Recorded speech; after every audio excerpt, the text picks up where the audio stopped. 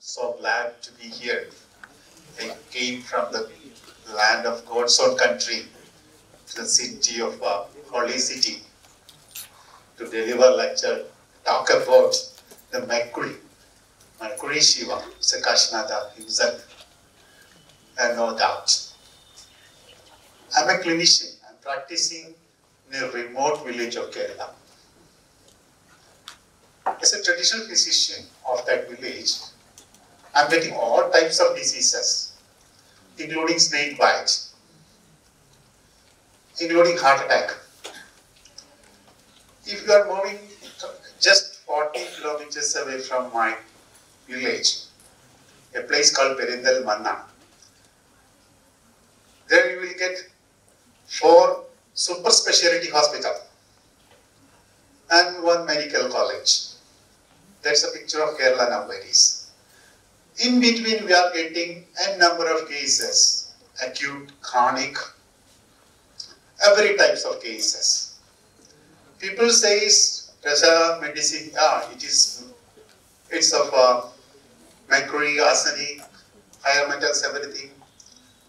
So don't use mercurials, especially in Kerala. You can think what? Kerala Ayurveda has many types of schools. So one school called Ashtanga, Ashtavaidya Sampradaya. Those people are concerned to the herbal practice. Other schools say our school, that is the tantric based school of Kerala Ayurveda. We are using elaborately all the metals and minerals, including mercury and arsenics, and Sujika Bharanava Rasa, still we are practicing that one. So I'm here, this first session, I want to describe the clinical Rasasastra, how to practice Rasasastra, how we are practicing Rasasastra in Kerala, what is our choice, and its fundamental notation. Next slide, please. Raso vai saha. Tasya labdha eva anandi bhavati. This is a quoting from Veda, Taittiriya Upanishad. With the rasa only you will get ananda. What is the significance of ananda? We should know actually what is written in our science, how this sloka can be induced into the human body. If you know clearly whatever our science states, then the next step is how we can illustrate these things using the modern language. I believe if you don't know what exactly our science says, it will be very much troublesome to illustrate the same thing in modern language. So I want to show all these things pertain to our language used in our classical text. Next stage, we have another sessions too. We can go for the research data. So Ananda, the Rasaratna Samuchaya text started with the narration of Ananda. Yasya Anandodbhava Mangalakala Sambhavitena Spuradhamna Karunavichasura Sindhuna Bhaktana Prabhava Prasamdhi Jara Ragadirogaha Chanal Shantim Yati Jagat Pradhana Vishaje Tasmai Parasmai Namah. But you see, when you go through the Vagpada, this is Rasa Vagpada.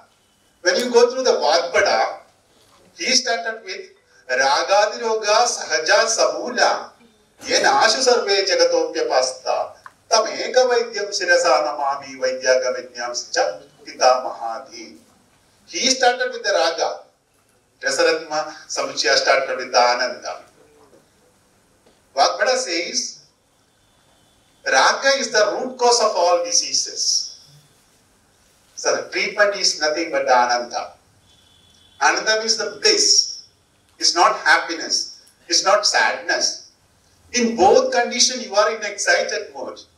The growth hormone will be secreting to your body profusely, and which leads to aging. So that is the disease condition. But the bliss, when you are balanced, I was talking about the balance. Not extremism, not fundamentalism. Choose the middle path, Ayurveda says. So, Anandai Bhavati. Ananda. Next slide, please. So in nutshell, this is nutshell, maybe some differences in opinion. I am comparing the modern treatment like shooting. What they are doing is, they are finding out the site where it is disturbance, shoot it there and remove that way.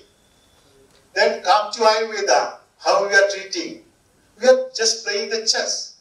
First of all, we give some Prajapachana drug and observe.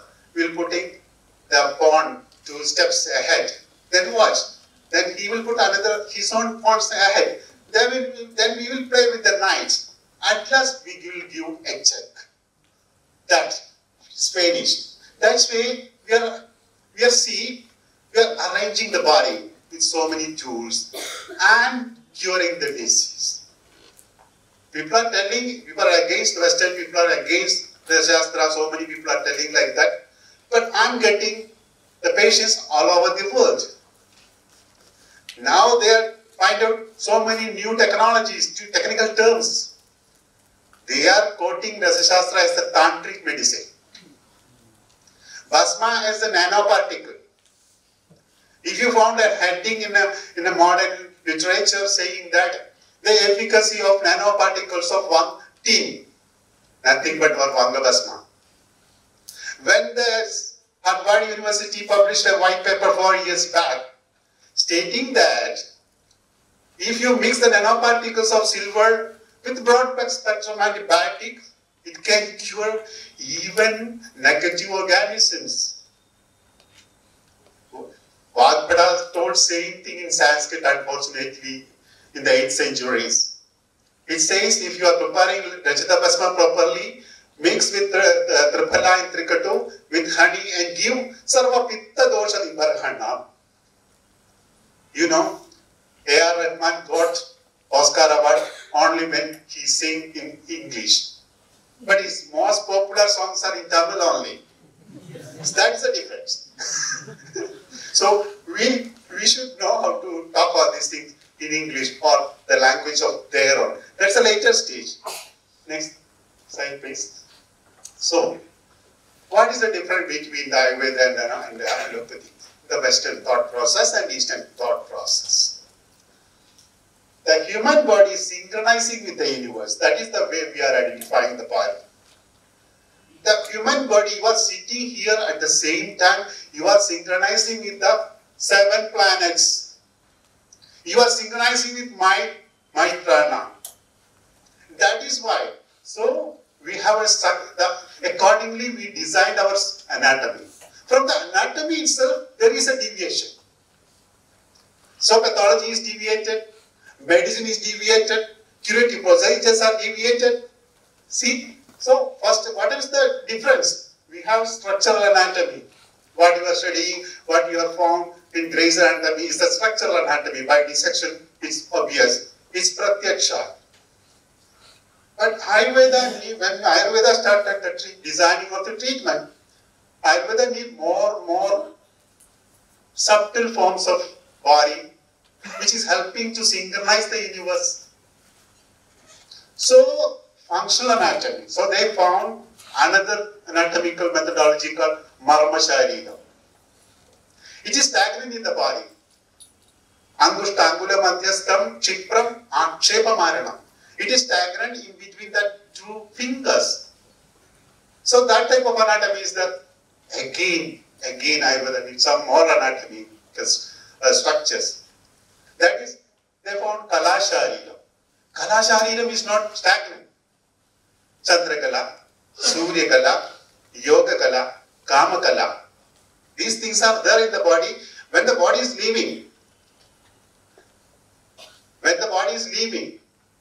this Kala is changing according to the eclipse of the moon. It's changing from one part of the body to the other part. In that body, if you are going for dissection, you cannot hardly find all these things. So there itself is deviated. Next slide. So that is the Raga and Roga. Ananda is the remedy. Charaka states in the first 𝑔𝐵 chapter itself, Yatha Visham Yatha Shastram Yatha Agni Sharir Yatha Tad Aushadam Avidnyatam Vidnyatam Amritam Tatha. So Charaka specifies this material is toxic, this material is non-toxic. No, it's not like that. If you are aware about a material, it is nectar. If you are not aware about the material, it is toxic. So your knowledge is important. If you know the logic how to administrate a drug into the body, it is nectar. So what is the logic? There is so many other logics which is not at all considered by the modern medicine while administrating a medicine that we are taking care of. That's why when you are administrating mercury into the body after the Rasasastra and by Murchana procedure, Bandhana procedure, then with the specific dose, specific diet and regime and specific kala, it is nectar. But when the thimerosal, that is the organic compound of mercury, mixing with the serums and injecting into the pregnant ladies, is may causing autism in the wombs. So that is the beauty of Ayurveda. I may say, Ayurveda know better the safety administration of the toxic materials into the body. How? That we have to study. Next slide, please. Another thing. These are some analytical areas of Ayurveda. First, we have to make it clear. In Ayurveda, the diseases are not mentioned as the watertight compartments. It is just like a spectrum. It's a sequences. From one disease is going to the another disease. So first of all, it starts Jwara. Every disease is Amaya only, you know. When Ama is there in the stomach, Jwara will come. Then next, if the fever is high, hyperpyrexia, then hyperpyrexia slowly turns to hemorrhagic diseases, hemorrhagic fevers like chikungunya, like dengue fever, rickettsia. Then, if that is the Rakta-Pitta. From Rakta-Pittam, Kasa will form. From Kasa, Shasa will form. Kasa Vrudyat Bhave Shvasaha. Then, from Shasam, Rajyakshma. Then, Rajyakshma, Madha, Murcha and Sannyasa. All the diseases at that last stage, it will achieve a part like Madha, Murcha and Sannyasa. When the dosha, in the Prakopa stage, if it's connected to the Trimarmas, any Trimarmas, if it's connected to the Prana, that's way, because most of the Marmasthanas are connected mostly with the Prana. So if it's connected to the Trimarma, the body's picture will change. It's good to the mother. Means the greediness, trauma, all these things will come. Next stage is Morcha. Delirium stage will come. Fainting will come. Then it's Sannyasa. It's coma stage. And from the coma, Sannyasa, another stage described by the Ashtanga Sangraha is called Mana Pralaya. Mana will dissolve with the prana. Then at last the death. So, sannyasa we call Sannipata Jwara. You see. So our pathogenesis is described like from Jwara to Jwara. But first Jwara is just like cold Jwara. It is not killing anybody. But when a person is dying at that time, the disease is nothing but Jwara only, but the 13 Sannipatas, any of these 13 Sannipatas. So while a patient died, and what is the disease? Oh, it's CCF. No, it is not CCF. It is Jwara only. Jwara rogapatihi, Parma, Mrityu, Ojosanu Antaka. Jwara only described as the Mrityu, no other diseases. Hidma described as a Mritikale Kritalayo. Yeah, it is there. It is stepping towards the Mrityu. But Mrityu means the Jwara. So, if you are getting a patient, the patient is situated, any of these things. So our drugs are formulated, the drug crafting technology of Ayurveda, utilized, chosen to frame out the drug to intervene these areas. Actually in Ayurveda, the drugs are not meant for curing a disease, but to tackle a samprapti avastha. Samprapti vikattanam eva chikitsa. These are the sampraptis. Samprapti vikhattanameva chikitsa. So, if you cure a visarpa, a skin trouble, it will cure. We will give some 𝑔𝑚𝐴𝑟𝑜𝑔𝑦 like that. So, next week, patient will come and will say, okay, now there is no pustule, sir, but it is itching. Too much itching. What will happen? Itching will come only in the night time. Some urticaria is developing. That is the Shita Pitta. Then if you are treating for Shita Pitta, then patient will come, oh, now that is over. Now there is no intact, there is no digestion, constipation. Ajirna state will come. Like that, if they are cutting the samprapti, at last, if the patient is okay, we will give the rasayana drugs. That is the way how Ayurvedic treatments are formulated. So again, there will not be any other disease for this particular person. That is the beauty of Ayurveda. Next slide, please. Next, just one click. Just one click. See this samprapti. From Ajirnam, Agrimandhyam, Jwaram, Rektapitam, Shopam, Sannyasam. We can interpret it this way, just to understand the knowledge.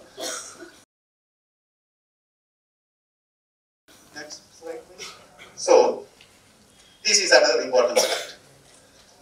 We know dosha avastha, chayam, kopa, and avarana. Chaya eva jayat dosha.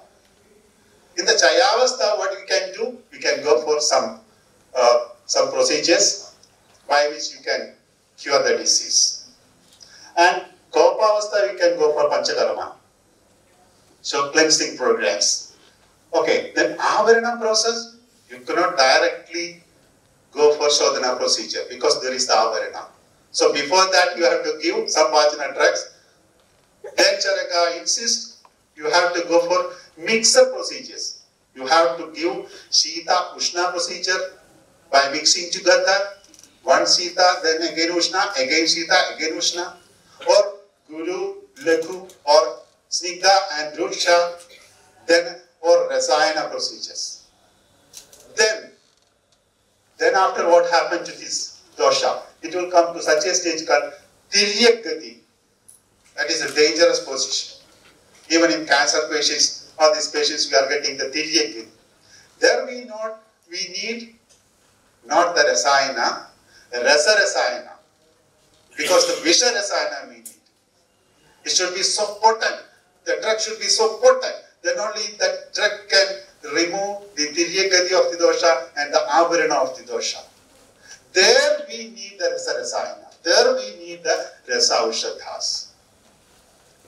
When you are getting a patient and you are thinking that, oh, in this case I need a course of antibiotic, thereafter I will give the Kashayam. When you are getting an arthritic patient with severe edema all over the body and severe pain, day and night, and no other drugs are responding, you went for Panchakarma procedure, not responding well, then you might be thinking that, oh, this time I need a course of steroids just to give sudden relief. But at that time you think about the Rasasastra. That is the way how we practice Rasaushadhis in Kerala. Next.